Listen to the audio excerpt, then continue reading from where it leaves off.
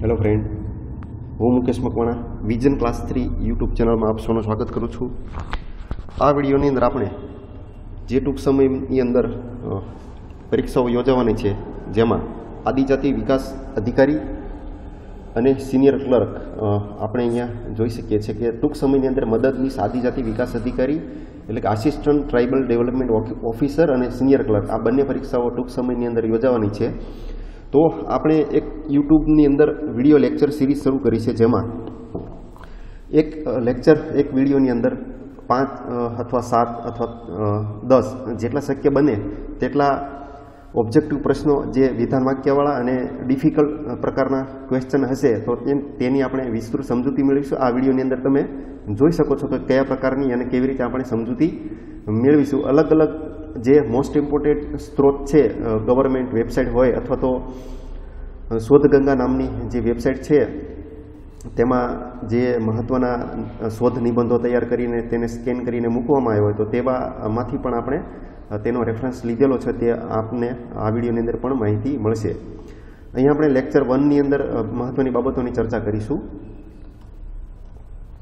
મિત્રો, જો તમે અમારી યુટ્યુબ ચેનલ વિશે વધારે જાણવા માંગતા હોય અને જ્યારે પણ વિડીયો અપલોડ થાય તેનું નોટિફિકેશન મેળવવા માંગતા હોય તો અમારી યુટ્યુબ ચેનલ છે વિઝન ક્લાસ 3, તેને સબસ્ક્રાઈબ કરી અને આ બેલ આઇકન પર ક્લિક કરવાથી તમને જ્યારે પણ અમારા દ્વારા કોઈ પણ વિડીયો અપલોડ થતા હોય તો તેની તમને નોટિફિકેશન મળી જશે।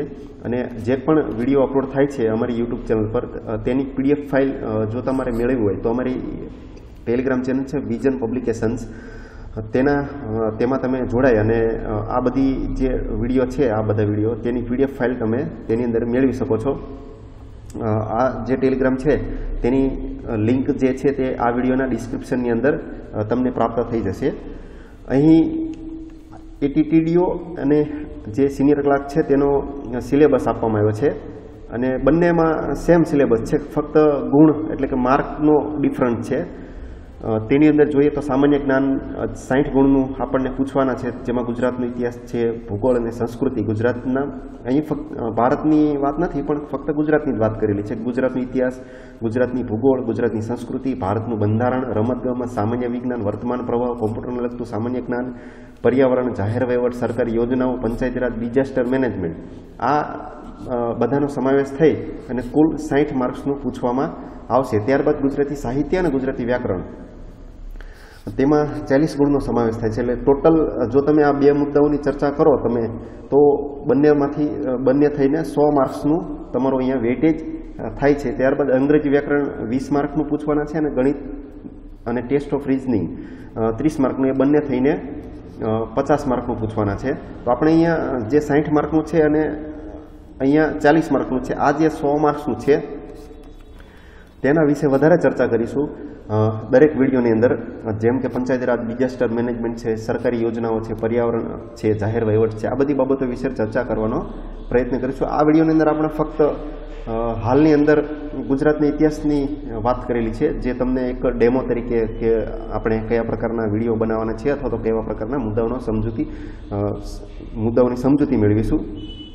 જેમ વિડીયો આપણે આગળ બનાવીશું, બીજો વિડીયો છે, ત્રીજો વિડીયો, ચોથો વિડીયો, એમ પ્રશ્નોની સંખ્યા વધારતા જઈશું। અહીંયા ફક્ત પહેલા વિડીયોની અંદર આપણે ડેમો તરીકે તમને ફક્ત માહિતી આપવામાં આવી છે કે અમારા દ્વારા કયા પ્રકારના વિડીયો અપલોડ કરવામાં આવશે। તો અહીંયા પહેલો ક્વેશ્ચન એવો આપણને આપવામાં આવેલો છે કે ઇન્દુલાલ યાજ્ઞિક જે છે તે અહીંયા આપણને ઇન્દુલાલ યાજ્ઞિક ગુજરાતના જે મહાનુભાવ છે તેમના વિશે પૂછવામાં આવ્યું છે કે ઇન્દુલાલ યાજ્ઞિક વિશે નીચેનામાંથી કયું વિધાન સાચું છે। એટલે કે અહીંયા જે 4 વિધાન આપવામાં આવેલા છે તેની અંદર કયા વિધાનો સાચા છે એવો આપણને પ્રશ્ન પૂછવામાં આવ્યો છે। તો તેમણે એટલે કે ઇન્દુલાલ યાજ્ઞિકે મુંબઈથી અંગ્રેજી ભાષાનું સામયિક યંગ ઇન્ડિયા પ્રકાશિત કર્યું હતું। આ સાચું છે કે નથી તેવો પૂછવામાં આવ્યું છે। ત્યારબાદ તેમણે ગાંધીજીની સાથે એટલે કે ગાંધીજીની આગેવાનીમાં ખેડા સત્યાગ્રહ, જે 1917ની અંદર ખેડા સત્યાગ્રહ થયો, તેમાં તેમણે ભાગ લીધો હતો। કોણે ભાગ લીધો? ઇન્દુલાલ યાજ્ઞિકે। પછી તેમણે અખિલ ભારતીય કિસાન સભા એટલે કે જે અખિલ ભારતીય કિસાન સભા છે તેની રચનામાં સક્રિય પહેલ કરી અને તેના પહેલા સત્રમાં ભાગ લીધો હતો। શું આ વાત સાચી છે કે તેમણે પહેલા સત્રની અંદર ભાગ લીધો, અખિલ ભારતીય કિસાન સભાની રચનામાં સક્રિય પહેલ કરી? અને તેમણે નૂતન મહાગુજરાત જનતા પરિષદની સ્થાપના કરી. આ 4 જે ઓપ્શન આપવામાં આવે છે તે ઇન્દુલાલ યાજ્ઞિક વિશે સાચા દર્શાવે છે, સાચું છે કે નહીં તેના વિશે સમજૂતી આપણે મેળવીશું. તેમના વિશે જો વિસ્તૃત આપણે સમજૂતી મેળવી તો તેમનો જન્મ 22 ફેબ્રુઆરી 1892ના રોજ થયો હતો ખેડા જિલ્લાના નડિયાદની અંદર. ઘણીવાર વર્ગ 3ની કોઈ પણ પરીક્ષાની અંદર એક સિમ્પલ ક્વેશ્ચન પૂછતા હોય છે ઇન્દુલાલ યાજ્ઞિકનો જન્મ ક્યાં થયો હતો, તો તેમનો જન્મ જે છે નડિયાદની અંદર થયો હતો. વર્ષ 1915ની અંદર તેમણે વકીલાત છોડી સમાજ સેવા અને દેશ સેવામાં જીવન સમર્પિત કરવાનો નિર્ણય કર્યો.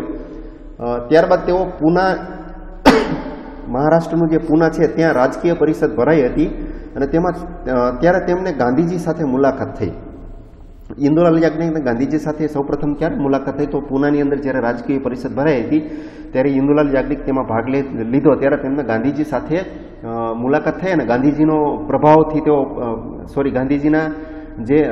ગાંધીજીનું ચરિત્ર છે તેમના દ્વારા તેઓ પ્રભાવિત થયા અને ગાંધીજીની આગેવાનીમાં જે 1917માં ખેડા સત્યાગ્રહ થયો તેમાં તેઓ ગાંધીજીની આગેવાનીમાં જે ખેડા સત્યાગ્રહ થયો હતો તેમાં ઇન્દુલાલ યાજ્ઞિકે મહત્વની ભૂમિકા ભજવી અને ઇન્દુલાલ યાજ્ઞિકે પણ તેમાં ભાગ લીધો હતો. કારણ કે ઇન્દુલાલ યાજ્ઞિક પોતે ખેડા જિલ્લામાં જન્મ્યા છે અને ખેડા જિલ્લામાં જ આ આંદોલન ખેડા જિલ્લામાં જ ખેડા સત્યાગ્રહ થવાનો થયો હતો, તો તેમાં તેઓ ભાગ લીધો તે સ્વાભાવિક છે. ત્યારબાદ યંગ ઇન્ડિયા શરૂ કર્યું તેમણે મુંબઈથી. યંગ ઇન્ડિયા નામનું જે સામયિક છે ઇંગ્લિશની અંદર તેમણે મુંબઈથી શરૂ કર્યું હતું. ત્યારબાદ બીજા 2 સામયિકો માસિક જે છે સામયિકો નવજીવન અને સત્ય, આ બંને માસિક શરૂ કરી અને તેમણે તેમાં તંત્રી તરીકે સેવા આપેલી હતી. જે છેલ્લે જ્યારે ઇન્દુલાલ યાજ્ઞિક દ્વારા તેનું રેગ્યુલર સંચાલન થઈ શકતું ન હતું માટે તેમણે યંગ ઇન્ડિયા અને નવજીવન સત્ય આ 3 જે માસિક હતા સામયિક તેમણે ગાંધીજીને આપી દીધા અને ત્યારબાદ ગાંધીજીએ તેને ચલાવ્યા હતા. 1922ની અંદર તેમણે ઇન્દુલાલ યાજ્ઞિકે યુગ ધર્મ સામયિકની પણ શરૂઆત કરી હતી.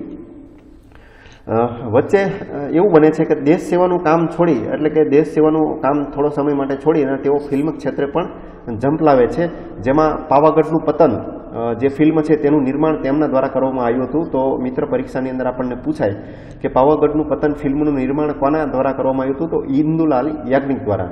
અને 1942ની અંદર નૂતન ગુજરાતના તંત્રી તરીકે પણ તેઓ જોડાયા હતા.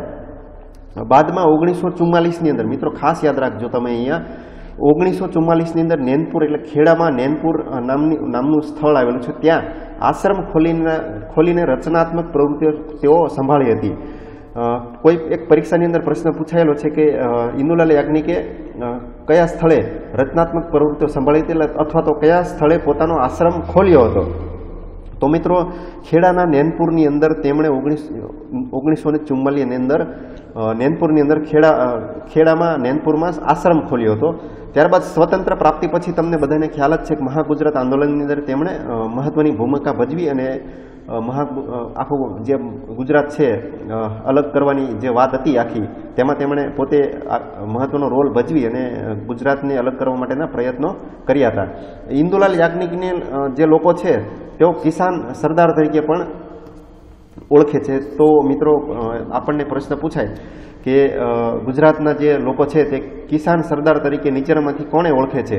વલ્લભભાઈ પટેલ, ઇન્દુલાલ યાજ્ઞિક, બરોબર. આવા પ્રકારની જે ઓપ્શન આપેલો હોય તો આપણે મોટાભાગે સરદાર પટેલ લખતા હોય છે, પણ અહીંયા આપણને કિસાન સરદાર તરીકે પ્રશ્ન પૂછ્યો કે કિસાન સરદાર તરીકે કોણ ઓળખે છે? ઇન્દુલાલ યાજ્ઞિક. અને તેમણે મહત્વની સંસ્થાઓની પણ સ્થાપના કરી હતી, જેમાં ગુજરાત કિસાન પરિષદ, મહાગુજરાત જનતા પરિષદ અને પ્રશ્નની અંદર જે પૂછ્યું છે આપણને નૂતન મહાગુજરાત જનતા પરિષદ. તો આપણે ઓપ્શનની અંદર ફરીવાર જોઈએ કે તેમણે મુંબઈથી અંગ્રેજી ભાષાનું સામયિક યંગ ઇન્ડિયા શરૂ કર્યું હતું, પ્રકાશિત કર્યું હતું. તો કે હા, યંગ ઇન્ડિયા નામનું અંગ્રેજી જે સામયિક છે મુંબઈથી પ્રકાશિત કર્યું હતું. ગાંધીજીની આગેવાનીમાં ખેડા સત્યાગ્રહમાં ભાગ લીધો હતો. તો કે હા, ગાંધીજીની આગેવાનીમાં ખેડા સત્યાગ્રહમાં ભાગ લીધો. અખિલ ભારતીય કિસાન સભાની રચનામાં સક્રિય પહેલ કરી, તેના વિશે આપણે અહીંયા માહિતી જોઈએ. તો ઇન્દુલાલ યાજ્ઞિકે જે છે ને અખિલ ભારતીય કિસાન સભા માટે જે લખનઉ, ઉત્તર પ્રદેશના લખનઉની અંદર જે સભા ભરાઈ હતી અખિલ ભારતીય કિસાન સભાની અંદર, તેમાં ઇન્દુલાલ યાજ્ઞિકે ભાગ લીધો હતો. અહીંયા આપણે જોવા મળે છે. તો આ પણ પ્રશ્ન આપણો અહીંયા સાચો બને છે. તેમણે નૂતન મહાગુજરાત જનતા પરિષદની સ્થાપના કરી હતી. તો તેના વિશે પણ આપણે અહીંયા જોયું કે નૂતન મહાગુજરાત જનતા પરિષદની ઇન્દુલાલ યાજ્ઞિકે સ્થાપના કરી હતી. તો મિત્રો આ બધા જે ઓપ્શન આપેલા છે ઇન્દુલાલ યાજ્ઞિક વિશે, કે ભાઈ ચારે ચાર ઓપ્શન આપેલા છે, તે તમામ ચારે ચાર ઓપ્શન અહીંયા ઇન્દુલાલ વિશે સાચા ઠરે છે. તો આપણો જવાબ રાઈટ આન્સર બનશે 1, 2, 3, 4, એટલે કે પહેલું, બીજું, ત્રીજું, ચોથું, આ ચારે ચાર સાચા છે. તો અહીંયા આપણને ઓપ્શન આપણો સાચો બનશે ઓપ્શન સી. ઓકે. ત્યારબાદ એક બીજો પ્રશ્ન એવો છે કે નીચે આપેલા વિધાનો પૈકી કયા વિધાનો ખરા છે? એટલે કે અહીંયા ખોટા છે એવું કંઈ પૂછ્યું નથી, પણ ખરા છે એટલે કે સાચા છે. તો ગુજરાતમાં પીવાના પાણી માટે ટાંકી બાંધનાર ભાવનગર સૌપ્રથમ રજવાડું હતું, પહેલો મુદ્દો. ત્યારબાદ બીજો મુદ્દો, જામનગરના રણજીતસિંહજી મહાન ક્રિકેટર હતા, બીજો મુદ્દો. ત્રીજો મુદ્દો, લાખાજી રાજ, રાજકોટના જે લાખાજી રાજા હતા, તેમણે રાજકોટમાં પ્રજા પ્રતિનિધિ સભામાં મહિલાઓ માટે 5 બેઠકો અનામત રાખી હતી. ઓકે. ચોથો મુદ્દો એવો છે, મહારાજા સયાજીરાવ ગાયકવાડ 1894માં બરોડા ખાતે, એટલે વડોદરાની અંદર એક સંગ્રહાલયની સ્થાપના કરી હતી. આ ચાર ઓપ્શન સાચા છે કે નહીં તેના વિશે આપણે આગળ માહિતી જોઈએ. તો મહારાજા કૃષ્ણકુમારસિંહજી જે ભાવનગરના એક મહાન રાજા થઈ ગયા, તેમના વિશે માહિતી જોઈએ. તો ભાવનગરના મહારાજા કૃષ્ણકુમારસિંહજી જે છે તેમણે ભાવનગરના વિકાસ માટે ખૂબ જ મહત્વપૂર્ણ કાર્ય કર્યું હતું. ખેડૂતો માટે તેમણે ગ્રામ સુધારણા ફંડની શરૂઆત કરી. મિત્રો ખાસ યાદ રાખજો કે ભાવનગરની અંદર કયા રાજાએ ખેડૂતો માટે ગ્રામ સુધારણા ફંડ શરૂ કર્યું હતું? ગ્રામ સુધારણા ફંડની શરૂઆત કરી હતી તો મહારાજા કૃષ્ણકુમારસિંહજીએ. ભાવનગરના જે ગામડાઓ છે તેમાં સિંચાઈની સગવડો સુધારવા અને સિંચાઈની સગવડો કરવા માટે તેમણે કૂવાઓ બાંધવા, ગામડાની અંદર જે કૂવાઓ બાંધવા માટે તેમણે નાણાકીય મદદ ખેડૂતોને આપવા માટે પ્રયત્ન કર્યા હતા. ખેડૂતોને તેઓ છે તે પોતે કૂવાઓ બાંધવા માટે નાણાકીય મદદ આપતા હતા. ઈસવીસન 1940ની અંદર મહારાજા કૃષ્ણકુમારજી સિંહજી છે તેમણે ભાવનગર શહેરને, એટલે કે ભાવનગર શહેરને પીવાનું સ્વચ્છ પાણી મળી રહે તે માટે તત્કાલીન સમયનો આધુનિક ગણી શકાય તેવો ફિલ્ટ્રેશન પ્લાન્ટ શરૂ કર્યો હતો ભાવનગરની અંદર. તો ઈસવીસન 1940ની અંદર મહારાજા કૃષ્ણકુમારસિંહજીએ ભાવનગરમાં લોકોને સ્વચ્છ પાણી પીવાનું મળી રહે તેના માટે ફિલ્ટ્રેશન પ્લાન્ટ શરૂ કર્યો અને ટાંકી બંધાવી આપી હતી. એક મોટી ટાંકી બંધાવી હતી જેના દ્વારા આખા ભાવનગરની અંદર ફિલ્ટ્રેશન પ્લાન્ટથી પાણી બધાને પીવાનું પાણી પહોંચી શકે. ત્યારબાદ ભારતના મહાન ઇજનેર છે જે વિશ્વસરૈયા, જે ભારતના મહાન એન્જિનિયર થઈ ગયા વિશ્વસરૈયા, તેમની સલાહ લઈને ભાવનગરની અંદર ગૌરીશંકર તળાવનો વિસ્તાર કરવામાં આવ્યો હતો, વિસ્તાર વધારવામાં આવ્યો અને ગૌરીશંકર તળાવ બાંધવામાં આવ્યું હતું. ત્યારબાદ મિત્રો રણજીતસિંહજી, તો જે તે સમયે જામનગર જે છે નવાનગર તરીકે ઓળખાતું હતું. તો નવાનગર રજવાડાના 1907 થી 1933 સુધી તેઓ શાસક રહ્યા. અહીંયા આપણે જોઈ શકીએ છીએ કે તેમના હાથમાં બેટ પણ રહેલું છે. તેઓ જાણીતા ટેસ્ટ ક્રિકેટ ખેલાડી હતા. ઇંગ્લેન્ડની ક્રિકેટ ટીમ વતી તેઓ રમ્યા હતા, એટલે ઇંગ્લેન્ડની ક્રિકેટ ટીમ વતી તેઓ ઇંગ્લેન્ડની અંદર રમ્યા હતા. કેમ્બ્રિજ યુનિવર્સિટીની અંદર જ્યારે તેઓ અભ્યાસ કરતા ત્યારે પ્રથમ કક્ષાનું ક્રિકેટ તેઓ રમતા હતા. વિશ્વના સર્વશ્રેષ્ઠ બેટ્સમેનમાંના એક ગણવામાં આવે છે તેમને, માટે તેમના માનમાં એટલે કે તેમને યાદી સ્વરૂપે રણજી ટ્રોફીની શરૂઆત કરવામાં આવી હતી, જે અત્યારે વર્તમાનની અંદર રણજી ટ્રોફી રમવામાં આવે છે, જેમાં 38 ટીમોનો સમાવેશ થાય છે. તો આ જે રણજી ટ્રોફી છે તે જામનગરના રણજીતસિંહજી છે તેમના નામથી શરૂ કરવામાં આવી હતી. ત્યારબાદ સર લાખાજી રાજ, જે રાજકોટના સર લાખાજી રાજ થઈ ગયા, તેમણે રાજકોટની અંદર મહત્વના જે છે તે મહત્વના સુધારા કર્યા રાજકોટની અંદર, અને રાજકોટને એક મહત્વનું રાજ્ય જે છે સ્થાપિત કરવા માટેના પ્રયત્ન કર્યા. તો આપણને પ્રશ્નની અંદર પૂછેલું છે કે જે સર લાખાજી રાજ છે તેમાં રાજકોટની અંદર મહિલાઓ માટે 5 બેઠકો અનામત રાખી હતી. પ્રજા પ્રતિનિધિ જે સભા તેમણે બનાવી તેમાં મહિલાઓ માટે 5 બેઠકો અનામત રાખી હતી. તો અહીંયા આપણે જોઈ શકીએ છીએ કે 1923ની અંદર જે સર લાખાજી રાજ છે તેમણે પ્રજાને વહીવટમાં ભાગીદાર બનાવવા માટે, એટલે કે પ્રજાને જે વહીવટમાં ભાગીદાર બનાવવા માટે ચૂંટાયેલા 90 સભ્યોની પ્રજા પ્રતિનિધિ સભા બનાવી હતી. એટલે કે કુલ 90 સભ્યોની પ્રજા પ્રતિનિધિ સભા તેમણે બનાવી, જેમાં ખેડૂતોના નેતાઓ જે છે તેમના સભ્યો હતા, મહિલાઓ હતી, મહત્વના જે શિક્ષણવિદ હતા તેમનો પણ તેમાં સમાવેશ હતો. કુલ કેટલા સભ્યોની પ્રજા પ્રતિનિધિ સભા બનાવી? તો 90 સભ્યોની. અને આ જે પ્રજા પ્રતિનિધિ સભા હતી તેમાં 2 બેઠક સ્ત્રીઓ માટે અનામત રાખવામાં આવી હતી. મિત્રો, કેટલી બેઠક સ્ત્રીઓ માટે અનામત રાખવામાં આવી? તો અહીંયા જોવા મળે છે કે 90 જે બેઠકો છે તેમાંથી 2 બેઠકો સ્ત્રીઓ માટે અનામત રાખવામાં આવી હતી. સૌરાષ્ટ્રના દેશી રજવાડાઓમાં ચૂંટાયેલા પ્રતિનિધિઓની આ સૌપ્રથમ સંસ્થા એટલે કે સૌરાષ્ટ્રના જે દેશી રજવાડા હતા અને તેમાં ચૂંટાયેલા પ્રતિનિધિઓની જે પ્રથમ સભા બનાવી હતી, તો જે આ રાજકોટ રાજ્ય છે તેણે સૌપ્રથમ બનાવી હતી. ત્યારબાદ મિત્રો સયાજીરાવ ગાયકવાડ ત્રીજા જે છે તે આપણે અહીંયા તેમના વિશે જોઈ શકીએ છીએ.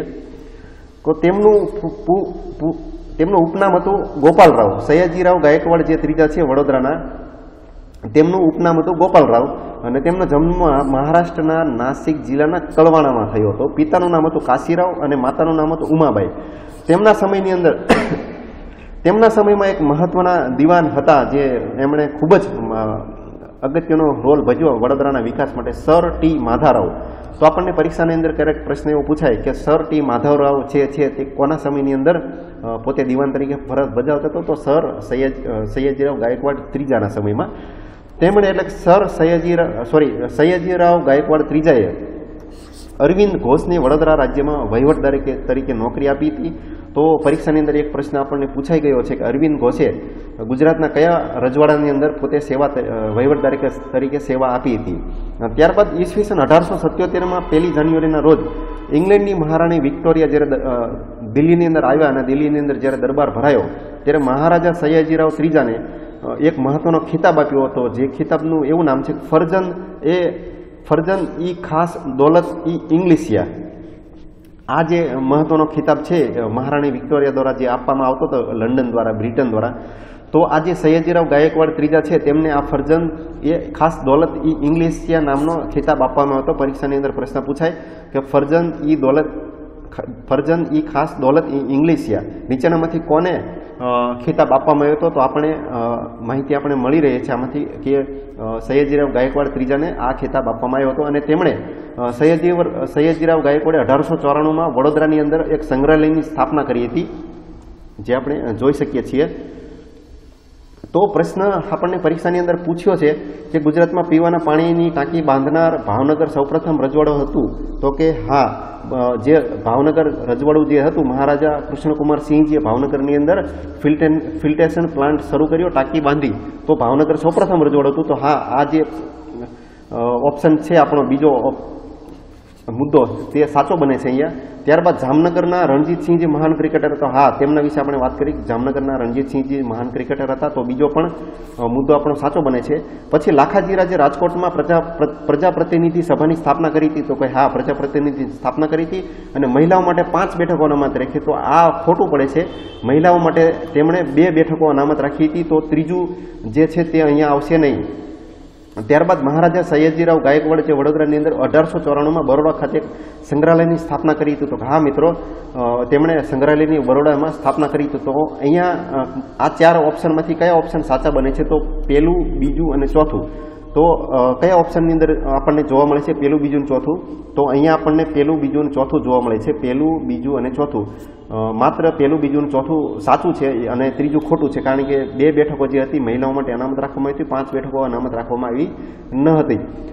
તો મિત્રો, આ પ્રકારના જે મુદ્દાઓ છે તેના વિશે આપણે માહિતી, ધારો કે આપણે અહીંયા ઇન્દુલાલ યાજ્ઞિક વિશે માહિતી મેળવી, કૃષ્ણકુમારસિંહજી વિશે માહિતી મેળવી, રણજીતસિંહ વિશે, લાખાજીરાજ, મહારાજા સયાજીરાવ ગાયકવાડ. તો આપણે અહીંયા 5 જે મુદ્દા મહત્વના છે તેના વિશે આપણે સમજૂતી મેળવી લીધી. અને આમાંથી કોઈ પણ પરીક્ષાની અંદર પ્રશ્ન પૂછાય, આમાં વિધાન વાક્યવાળા પ્રશ્નો પૂછે, આપણને કોઈ ફક્ત 4 ઓપ્શનવાળા પ્રશ્નો પૂછે, તો આપણને આવા પ્રકારના પ્રશ્નો આવડે. તો મિત્રો, આપણે જે નજીકની અંદર પરીક્ષા આવવાની છે આદિજાતિ વિકાસ અધિકારી અને સિનિયર ક્લાર્ક, તો તેના આવા વિડીયો આપણે અપલોડ કરવાના છે. આ વિડીયોની અંદર આપણે ફક્ત ડેમો તરીકે જે પ્રશ્નો હતા તેની સમજૂતી આપી. હવે જ્યારે વિડીયો અપલોડ થશે બીજો અથવા ત્રીજો ચોથો પાંચમો જેમ સિરીઝ શરૂ કરીશું એમ આપણે કુલ 5 મુદ્દાઓની સમજૂતી મેળવીશું, જેમાં એક ઇતિહાસનો ક્વેશ્ચન છે, એક ભૂગોળનો ક્વેશ્ચન છે, એક બંધારણનો ક્વેશ્ચન છે, એક જાહેર વહીવટનો ક્વેશ્ચન છે અને એક જે છે તે પંચાયત રાજનો ક્વેશ્ચન. આવી રીતે ટોટલ 5 પ્રશ્નોની આપણે સમજૂતી વિસ્તૃત મેળવવાનો પ્રયત્ન કરીશું, જે આપણને આવનારી પરીક્ષાની અંદર ખૂબ જ ઉપયોગી થશે. તો મિત્રો આપણે ફરી મળીશું નેક્સ્ટ વિડીયોની અંદર, લેક્ચર 2 ની અંદર.